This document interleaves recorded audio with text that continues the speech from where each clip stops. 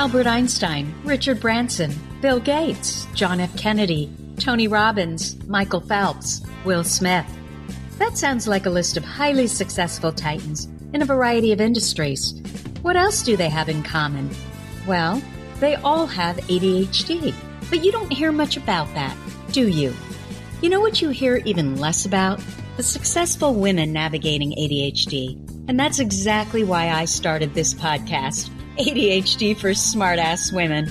I'm your host, Tracy Otsuka. I'm an attorney, not a doctor, a lifelong student, not a coach.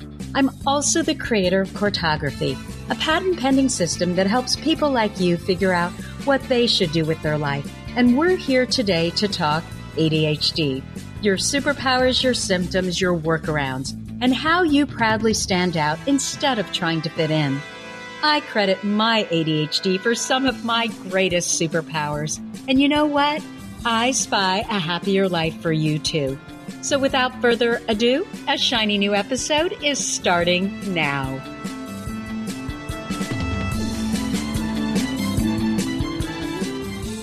Hello, I am Tracy Otsuka, and I wanted to welcome you to episode 41 of ADHD for Smartass Women. Today, I've invited Lynn Miner-Rosen to our podcast. Lynn is an ICF and board-certified ADHD coach, executive function coach, certified career development coach, and life coach who works with high school seniors, college students, and young adults with ADHD, executive function deficits, and learning differences. Previous to coaching, Lynn was a special education teacher for 12 years. She was also an IEP coordinator. Lynn has a BS in business administration and 2 master's degrees in education and special education, and she lives in Boca Raton, Florida. Lynn, welcome. Hi, Tracy. Thank you so much for having me on your show. Oh, I'm so delighted that you're here. But before we start, I want to mention a couple things. First of all, I want to mention that you are not only an expert in all these areas, but you're also one of us. You have also been diagnosed with a brilliant ADHD brain. Yes, in my 50s. Yeah, a lot of us have, haven't we? Yeah. You're also, I understand, you're going to be speaking at CHAD in November. Yes, which I'm really excited about because it's a big conference. CHAD is Children and Adults with ADHD, and every year they have this large international conference, and they have incorporated a lot of different coaching organizations and ADHD experts. It's an amazing event. So is CHAD just for industry professionals, or do you think it's for anybody who's interested in ADHD? Oh, no, actually one day, the first day, Thursday, the day I'm speaking, is mostly there for professionals. It is geared to professionals, but the rest of the conference is geared to educators, parents, families, professionals, anybody. Gosh, I wish I could go. I'm going to be in New York then, but next year, definitely. Yeah, it's amazing to have all these experts and all this information in one place. And they have 3 or 4 different speakers each hour. So you have choices of which to go to, which is really great. No, it sounds fantastic. And I've heard so many good things about it. Yeah. So, Lynn, I wanted you on my podcast because I kept seeing the same question pop up in our Facebook group, ADHD for Smartass Women. And that question actually was threefold. It was, should I disclose my ADHD to my boss, work colleague, human resources, whomever? Mm-hmm. Number 2, if I should disclose, how do I go about doing that? And number 3, what do I do if I do disclose and then it's used against me later? But before we go into all that, I want to say that I did post a request for questions in our group. And in true ADHD fashion, they covered a very broad range from questions about the structure of career development coaching, question from Adochi, how to find a career that doesn't just resonate for a moment, what kinds of careers are typically a good fit for the ADHD brain, why is freelancing so hard? Kat asked, how do I overcome rejection sensitivity in the workplace? Kat, go back to our cognitive behavioral therapy or cognitive behavioral coaching podcast. There's 2 of them. I think that's where you should start. So in any case, we had all these questions. And so what I'd like to do, Lynn, is I'd like to address the disclose, not disclose question and the ADHD on the job strategies today. And then I'd love to have you come back and talk about ADHD, individual career fit, what career development coaching looks like, what kinds of jobs are good fits for those of us with ADHD that are beyond the ER doctor or nurse, the EMT, the policeman, the entrepreneur, the ones we hear about a lot. So I hope that's okay if we kind of break it up like that. Absolutely. There's a lot to talk about. I know there is. So do you want to start with the should you disclose or not disclose, or do you want to start with? So let me start with, and I want to preface, and I want to put this out there right now, that I am not a lawyer. And it is very important that if you have more complex questions about your individual situation, that if you want to know more about the law, that would be somebody to go to. Yes, and I am a lawyer, and I agree with you completely. So you understand where I'm coming from. Absolutely. It's important, though, that people understand. So I'll just give an overview. In 1973, there's an American with Disabilities Act and a Rehabilitation Act. And what it says, this law, that it protects individuals who meet 4 conditions. So first I want to talk about that it's important to understand that just being diagnosed with ADHD does not automatically make somebody protected under this law. Oh, wow. Okay, because there are conditions to it. The first one is you have to be considered an individual with a disability under the law. And there are really 3 types of disabilities that we talk about, and especially in the ADHD world. We talk about visible disabilities, people that you can see. They're using a wheelchair, or they have a seeing eye dog, or a prosthetic limb. So that would be a visible disability, and it's hard. You really can't just not disclose that. The other part is what we call invisible disabilities or hidden disabilities. And those refer to things that could be medical or mental or emotional or physical, that are challenges that you have that are not really apparent to somebody right away. And that includes ADHD, autism spectrum disorders, learning disabilities, mental health issues, or even other chronic medical conditions like diabetes. And there are a lot of people that don't disclose that have diabetes. And then there's another area, I would say about 30% of the population, of the disabled population, has what's known as a visible or invisible disability, depending on the circumstance. So let's say somebody has really poor nighttime vision. Then they might need some sort of help or accommodation at nighttime, but during the day, they're fine. Makes sense. Okay. So that's important to know what the disabilities could be. I'm sitting here kind of balking and wiggling in my chair every time I hear the word disability. Yes. But I know that we have to work within this framework to get the accommodations that we need to get at times. Correct. And that's where it becomes very difficult. Is it a disability or isn't it for you at that job?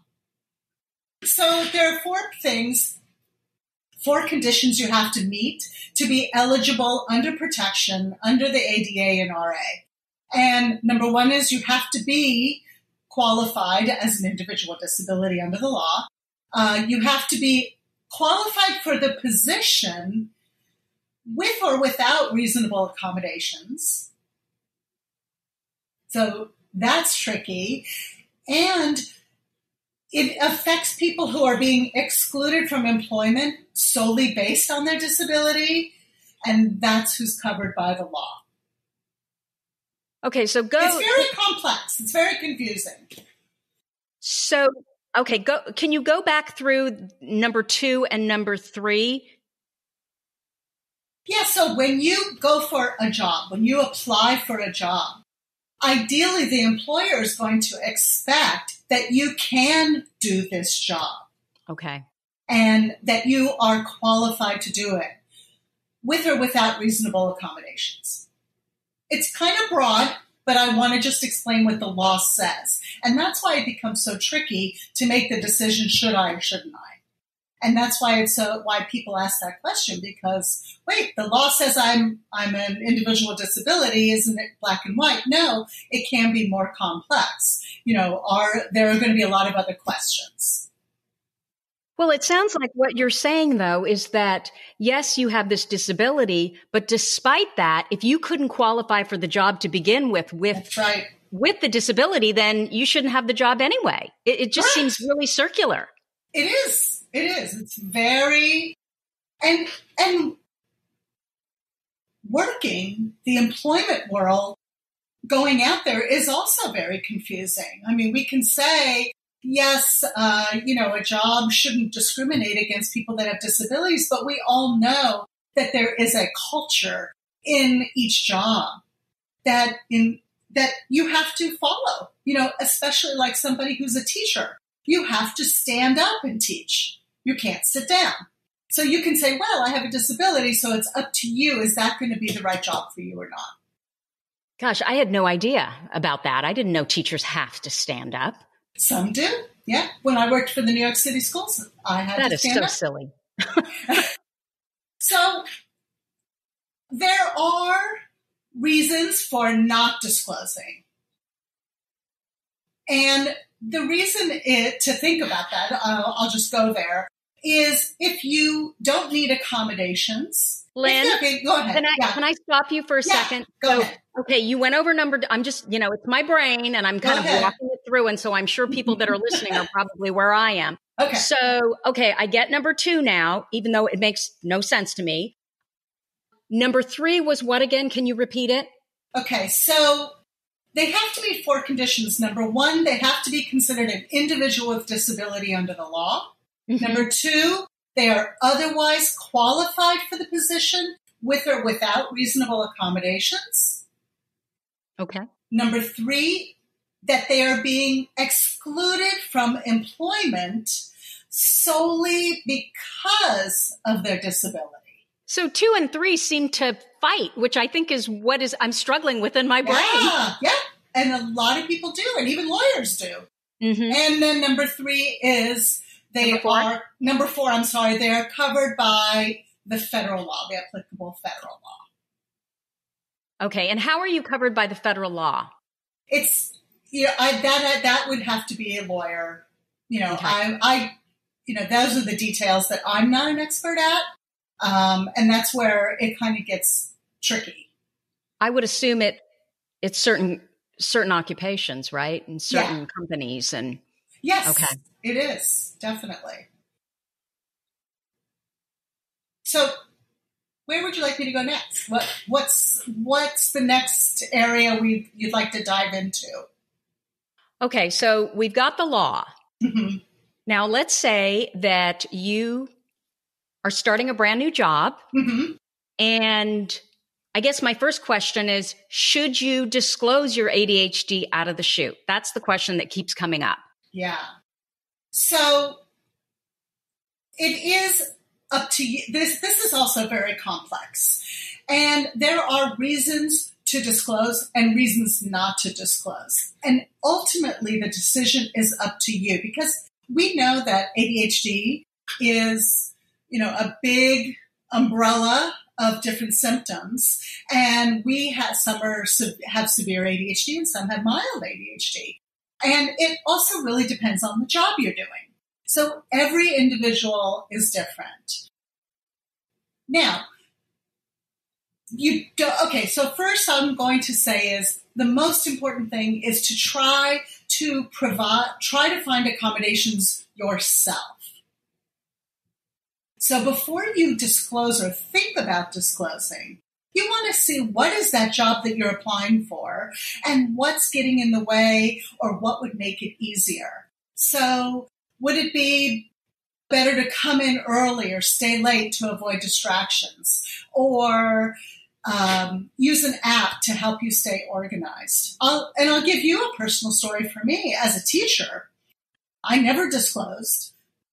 But I knew that I had a very hard time during my work day to get paperwork done. My day was unpredictable. I was busy. Even though I would set it aside for lunchtime, there would be interruptions.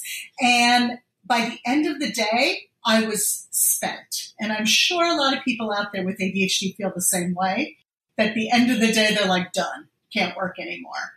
And it could be for a lot of reasons. It could be you're taking ADHD medication that kind of disappears toward the late afternoon.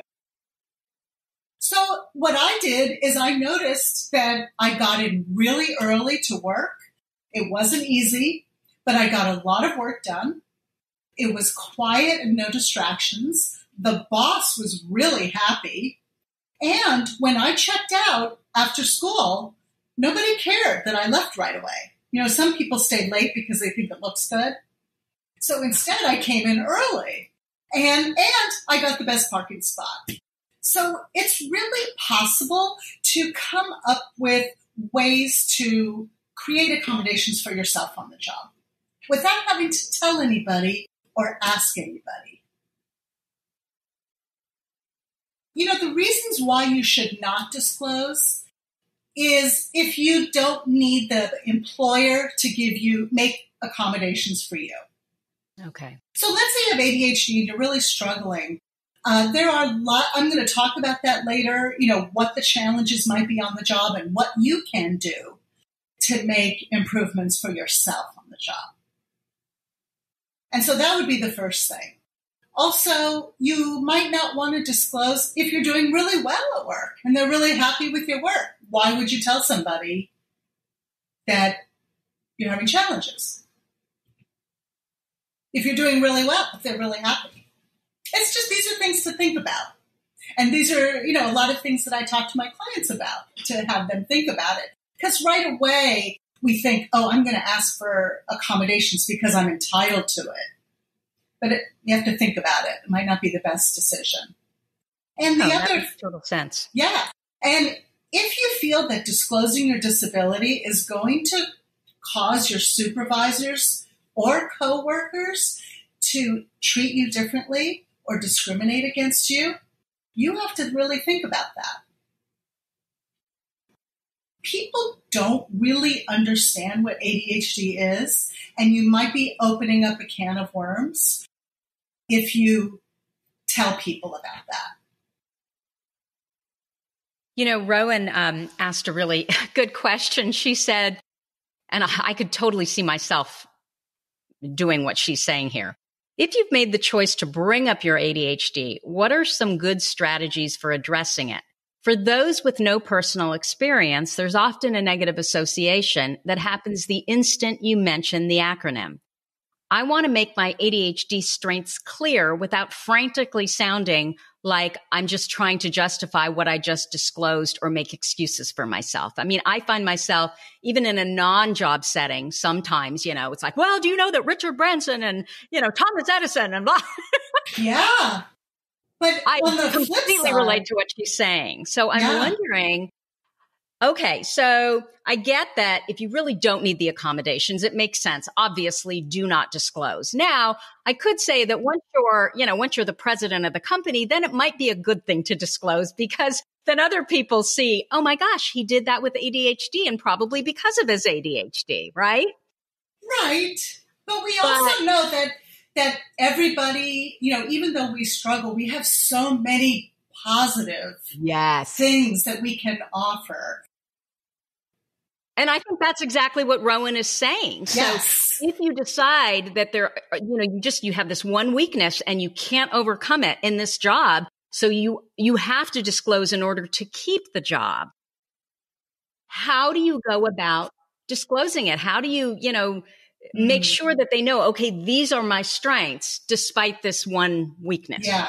So there's actually a few steps before you get to that point. Okay. The second thing, so the first thing I said is to try to come up with accommodations yourself. That's number one. Okay. And it's also possible to ask your boss to help you with things that are without disclosing why. You can say, you know what, I work much better if I'm not looking out a window. Or it's really, if you could let me write things down while you talk or take notes at our meeting, it would really help me. You don't have to tell people why. It's really nobody's business. And there's a lot, and here's the other thing that I've faced, and I had this happen to me 6 months ago. I went to a networking event with a lot of professional women, super strong, executives and decorators and all that. And somebody came up to me and said, what do you do? And I said, I'm an ADHD coach, a career coach, a life coach. She goes, isn't ADHD made up? Doesn't everybody have ADHD? So here's a professional, and I'm thinking, whoa, what if her coworkers had ADHD or somebody she's selling to has a kid with ADHD? So you want to have your guard up because people have preconceived ideas about what they think it is and what it isn't. Yeah. Well. And so you're taking a real risk. So my second tip is to know who to talk to and what to say. You want to know really think carefully, is there a benefit to disclosing to somebody at work? And when you do, you don't need to tell them all of your medical history. You don't need to tell them anything about medication or sleep or diet or anything else. And I'm going to go into the third thing. Or comorbid conditions. Exactly. You don't want to go into those details. And I would also think about who you would tell. Who would you ask? Is there somebody that you trust? Is there somebody that's a part that you can lean on at work? Most often, if you're in a big company, I would highly recommend going to HR first because it is not required for HR to tell your immediate boss. So you can have a conversation with somebody in HR and they can keep that information private until you decide that you want your boss to know about it. Do they have to keep it private if you say, I do not want my boss to know? That I don't know.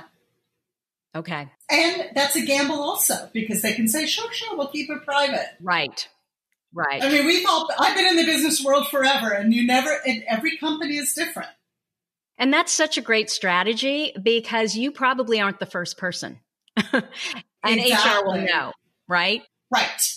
And, here's the other thing too. When you interview for a company, if they're talking like, oh, we include everybody, we've got great programs for people with disabilities, we welcome people, you'll get a feel for that company and you'll know whether or not it's okay to disclose right from the get-go. Okay, so you have to know who to go to, but start with HR, right? I believe you should, unless you really, really trust your boss. But it's very interesting. There was a report in the Harvard Business Review. They did a study about ADHD on the job, and most people don't disclose. So because they're very afraid, they don't know what to expect or what their boss will say. I had one client, he was actually a college student. He decided to tell his boss that he had ADHD, and the next day he came into work and he was, running around and, doing his work, and his boss said, oh, you must not have taken your ADHD meds today. Oh, no. That's real. So you want to, that's why I keep stressing how you want to be really careful about that decision. So absolutely. And I think you're right. It's because of all the misinformation. People don't know what it is, what it looks like. Right. There are accommodations that you have. The third thing I wanted to tell you is before you ask or before you go there, you want to know exactly what you're asking for. It is not the employer's responsibility to create accommodations for you. It is up to you to say, I need my desk in a different location, or I need to be able to wear a headset, or, you need to have a specific list of things, but look very closely at these things. And are they going to be disruptive in your job, disruptive to other people, or is it going to cost a lot of money?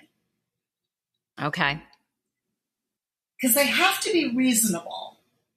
The employer So can you is give me an not example of accommodations that have been granted? Well, like I said, one of the ones is definitely where your desk is situated. You could ask them, could I sit instead of in this cubicle where I have very talkative people around me and it's hard for me to focus, but you never have to say ADHD or anything like that. You can just say, I would work better from another place. You could also reframe it and say, I work best when I use a tape recorder to help me remember everything new.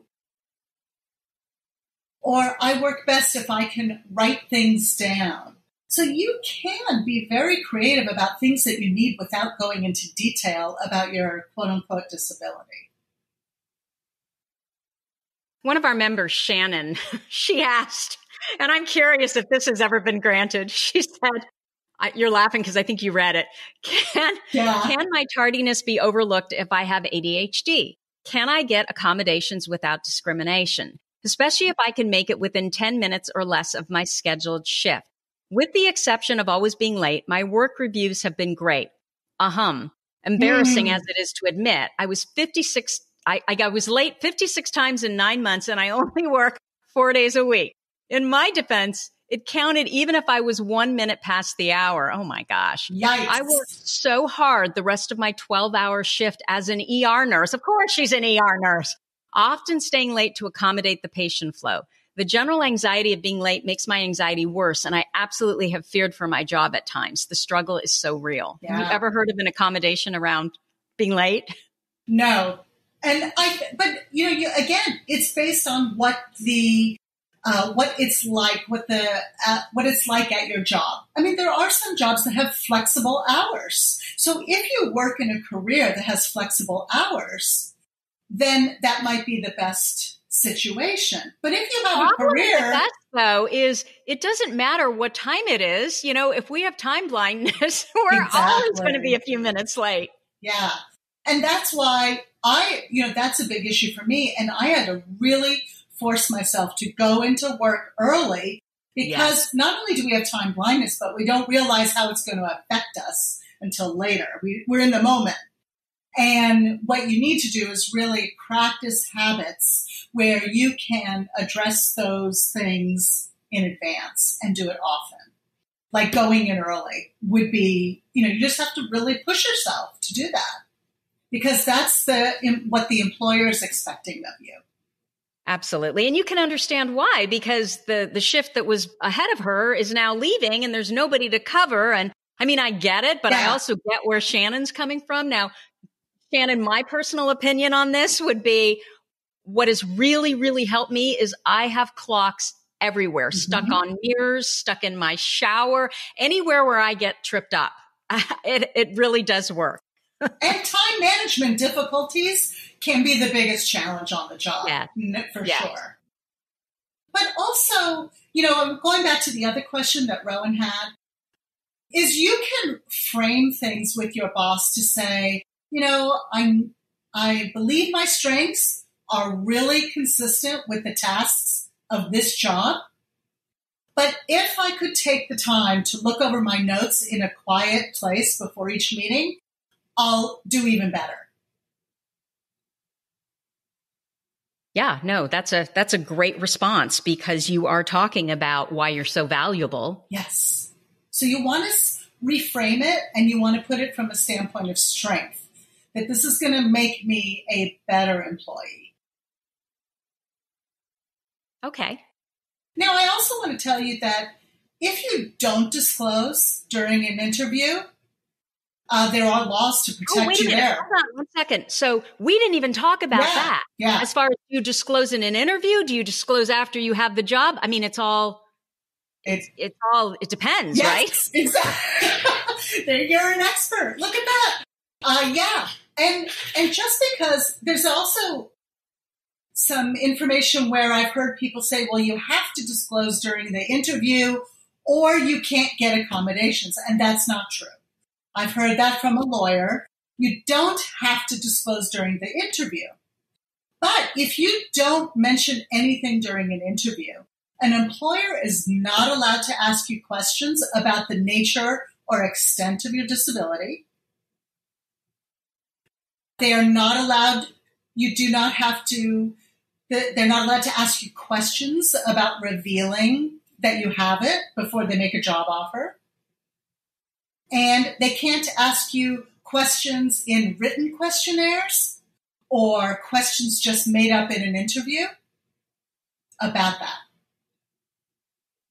So it's almost like, Lynn, I feel like the fact that that is the law would indicate to me that we shouldn't disclose. Yeah. If we feel that we are qualified for that job, yep. Why the hell should we disclose? Right. I agree. And I had that conversation with some people on your site, and I did get a couple of private notes about, wait, that's my right. It's my right to disclose. They're not allowed to discriminate. But we all know that you can't change their mind. Yeah. And I almost would want to be in a situation, in a job, where I show them first how valuable I can be and I am, and then ask for, okay, can I have, an office with a door? Can I, those sorts of things. Yes. Rather than coming in, I'm thinking as an employer, I would think, oh my God, is that person going to be a total pain? Yeah. Yeah. And that's what also happens, like that, my client, where the boss thinks ADHD is going to make them not such a great employee, or might have problems in the future, or look at them different. Absolutely. Okay. So what else is there? So we decided that, probably don't disclose in the interview. Try to accommodate yourself. Yes. Initially. Or get a coach. And that's one thing I'm going to talk about next when we talk about what those on-the-job challenges might be. There are a lot of them. If you work with a professional or a coach or somebody else, or even really have somebody at work that can really be like somebody you can talk to about it, that's really a great way to help you with that. Absolutely. Ruth had an interesting question. She said, I think about bringing in a part-time assistant, even a virtual assistant, if I were to go back to full-time work. I could work with them and manage their time if I just had the budget to work with. Any chance of getting that approved? I think it really depends on the job and what she's applying for. And she could probably, if has had that before in another job, she could bring that up in an interview and say, it has really helped me in advance. Do you have anything like that in your company? You do not have to say why. You don't have to say, I have ADHD and that's why.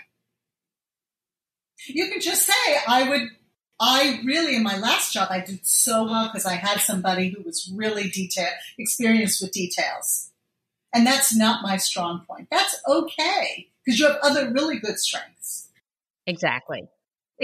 And my opinion here too is that honestly, if I really loved my job and there was, the administrative detail part was the problem that I struggled with, I probably would hire a part-time VA, and I would go to someplace like onlinejobs.ph where, they're VAs from the Philippines, that very highly educated population, very good with English. They all speak English.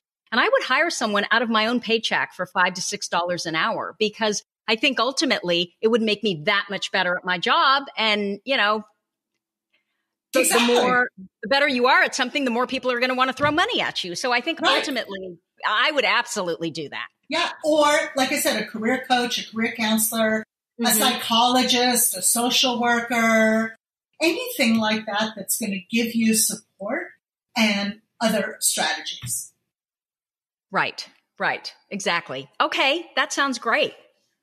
So what else do we need to talk about? So let's talk about these top 10 ADHD on the job challenges that I'm sure everybody listening going, I have that.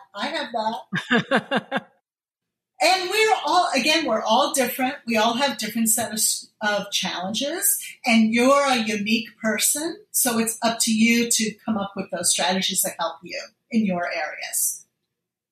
So number one is time management. And we know that's a big issue for everybody, young and old. So there are different things you can do. Break up your large projects into small pieces. Typically, this is something we do in coaching. Reward yourself when you meet your due dates. Use alarms or planners or software or an app to help you plan and remember meetings. And then the other thing is manage your time by really being aware of who you are and when you work at your best. So if you're crashing at 5:00, don't make a meeting then. Try not to overschedule your day. So those are time management tips. Okay. You want me to go on? Yeah. I mean, time management, though, to me, that would be the perfect person to work on that would be, a cognitive behavioral coach, an executive function coach, anybody that's more on the coaching end, though, that can help you put those strategies together. Because I think a lot of people say, well, yeah, I'm supposed to backward plan, but how do I even go about that? Yeah. They just can't do it. Yeah. Okay. So time management is number one. Yep. Number two is difficulty managing long-term projects. Ugh. Yeah. So this could be the hardest organizational challenge for adults with ADHD. And it encompasses time management, organization, tracking, communicating, all of that stuff. So, back to the same thing is really, this is something I share with college students is breaking down your projects into manageable parts. Don't plan on doing everything at one time because it will be very difficult. So if you can, do a little bit each day. Find a partner or a coworker that has good organizational skills. And then try to, if you're offered different tasks, try to volunteer for the ones that are short-term tasks. So if there's a committee and they say, who wants to do this? Don't take on things that are going to be super challenging. Yeah. That seems pretty obvious. Career 101. But I know everybody wants to please their boss, but also be aware of who you are and what you can and cannot do. So number three challenge is paperwork or details. Finding important papers, turning in reports, timesheets, filing, all that stuff. And so there's a bunch of paperwork rules. Handle each piece of paper only once. And I know you have a lot of organizational people in your group, and they probably put that down a lot. That's something a lot of people know about. You could also ask an administrative assistant to handle certain things, like you said. Find an assistant or find somebody to help you with that, and delegate. Keep only the papers that you need nearby. Throw out the stuff you don't need or file it. And then I love I forget the name of the lady in your group. She had an amazing filing system created with folders and labels. And that works. Franny. Yes, Franny. She's great. So if you need a different system than, let's say, the previous employee that had your job, their system is really difficult for you, make your own system.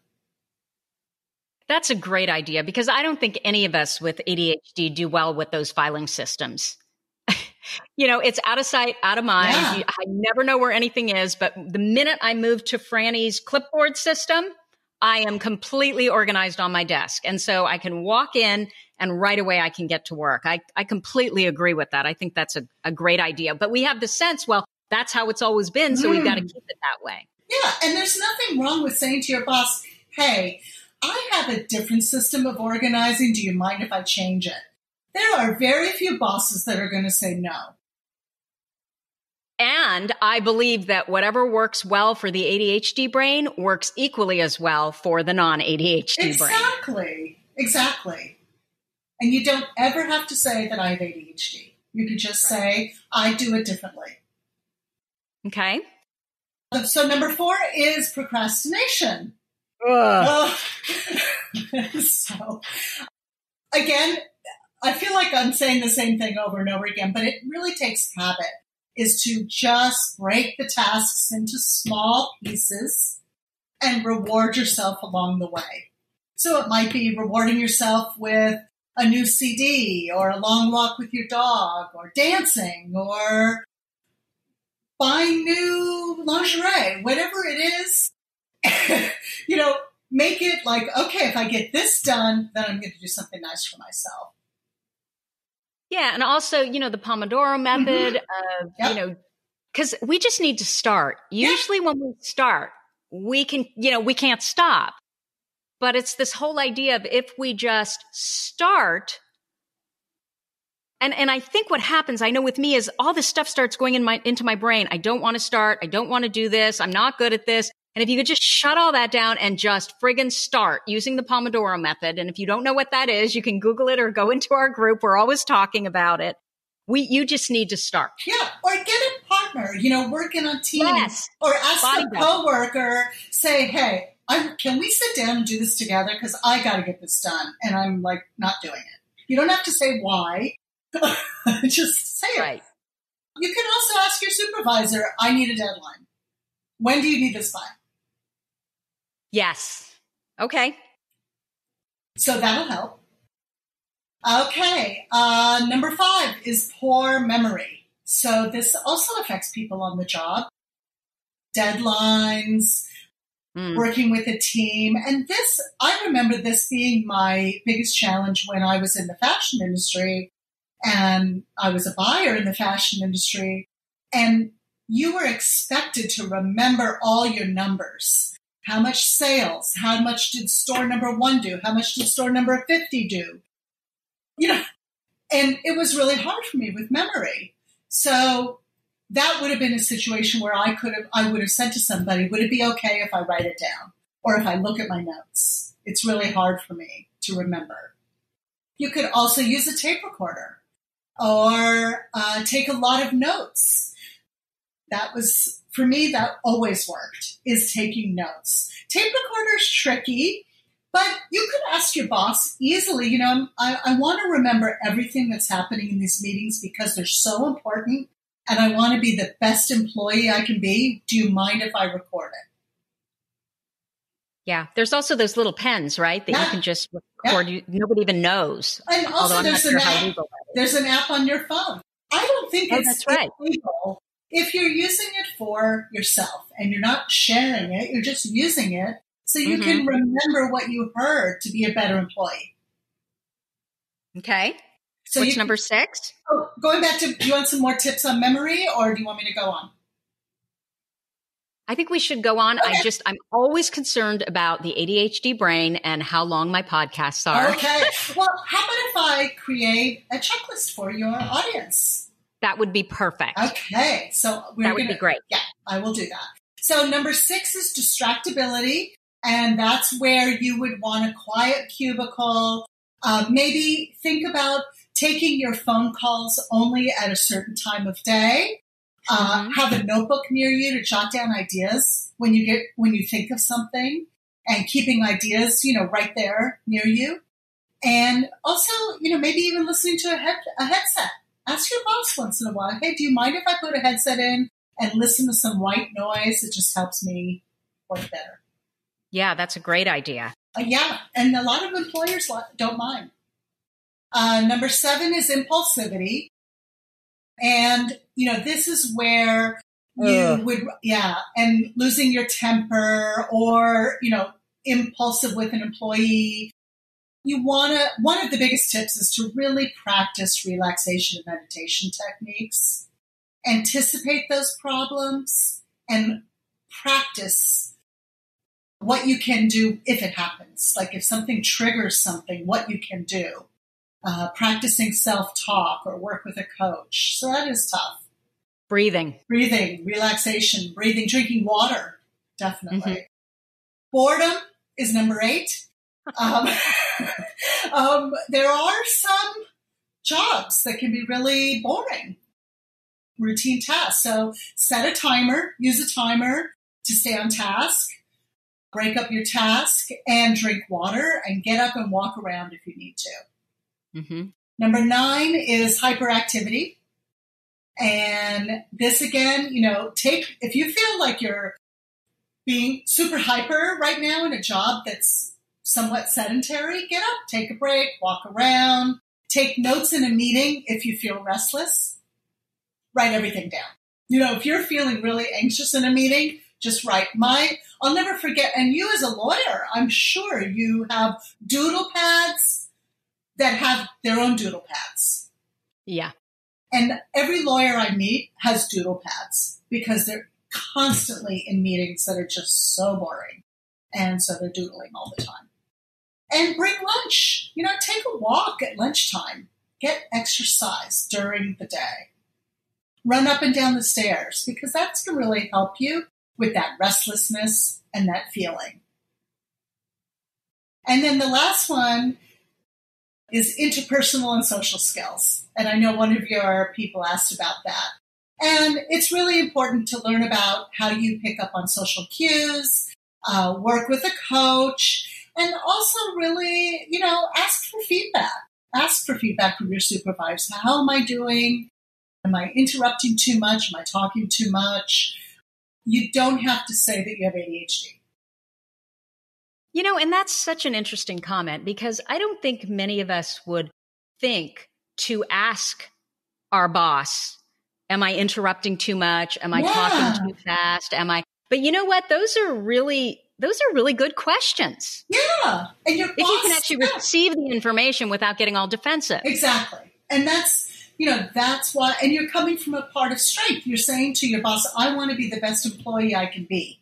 Can you, what do you think about how I am? How could I do it better? And I think most people would never ask their boss that question. So I think it would be endearing. Like the boss would be like, oh my gosh, she really cares. Yes. Yes. She wants to be better. Just what you just said. Exactly. Okay. Well, Lynn, thank you so much for sharing your knowledge here with us today. You are very welcome. So if people want to learn more about you, where can they find you? And is there anything special that you're working on that you want to tell us about? Well, thank you for asking. They can find me. My website is lmrcoaching.com, Lynn Miner-Rosen. And we'll have that in our show notes. Yeah, and I'm also on social media. I love everybody to follow me. I'm on Instagram at ADHD Coach Lynn. And I'm working on a couple of different projects, but what I'm really trying to do is take this information about careers that adults want to know about and really help young people before they enter the workplace on some strategies that are going to help them succeed and also strategies to help them realize that they can do anything they want to do. And I want your audience to know that there is no such thing as the perfect ADHD job. No such thing. So it's really about you and what motivates you and what you love. Well, and that's why we have to have you back, because that seems to be a big question, how to figure that out for yourself. Yeah. Okay. Well, thank you again, Lynn. Sure, We've learned my so much pleasure. in this conversation. And that is what we have for you for this week. As always, you are listening to ADHD for Smartass Women. If you like this episode with Lynn Miner-Rosen, please let us know by leaving a review. My goal is to change the conversation around ADHD, helping as many women as I possibly can learn how their ADHD brains work and discover their amazing strengths. Your reviews, they really help in that regard. So if you have a comment, a guest you'd like me to interview, or a topic idea for this podcast, you can go to my website at tracyotsuka.com and leave me an audio message or reach out to me at tracy@tracyotsuka.com. Thank you so much for listening, and I will see you here next week. You've been listening to the ADHD for Smartass Women podcast. I'm your host, Tracy Otsuka, and we're available on iTunes, Stitcher, Spotify, and Google Play. If you liked what you heard, we sure would appreciate a review. And not coincidentally, ADHD for Smartass Women, well, that's also the name of our free Facebook group. Go look it up. We're a totally smartass community of successful, ambitious women who share our ADHD wins, questions, and workarounds. We'd love to have you join us. You can also find all my details over at tracyotsuka.com. Don't forget, I spy a happier life for us, and I'll see you again next week.